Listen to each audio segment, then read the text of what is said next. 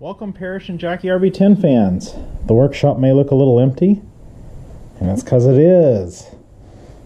So I was able on Monday with the help of Russ to be able to get all of the empennage parts out to my local EAA chapter has a hangar, and we were able to get everything safely stowed away into there.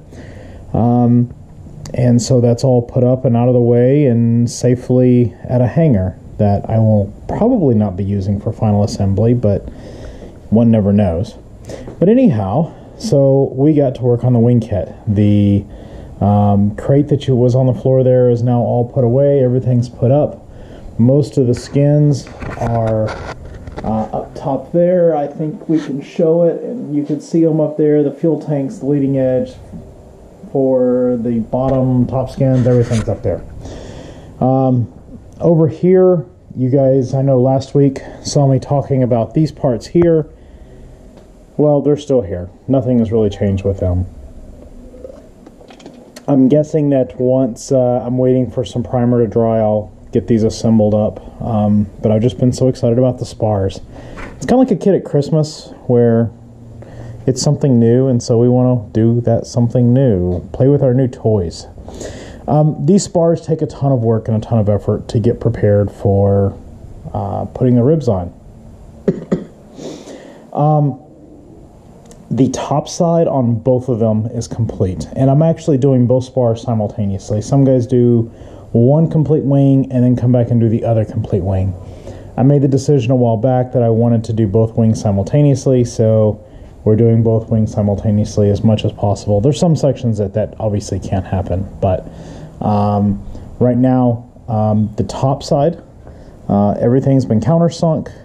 The nut plates are installed, as you can see, both sides, for the top side.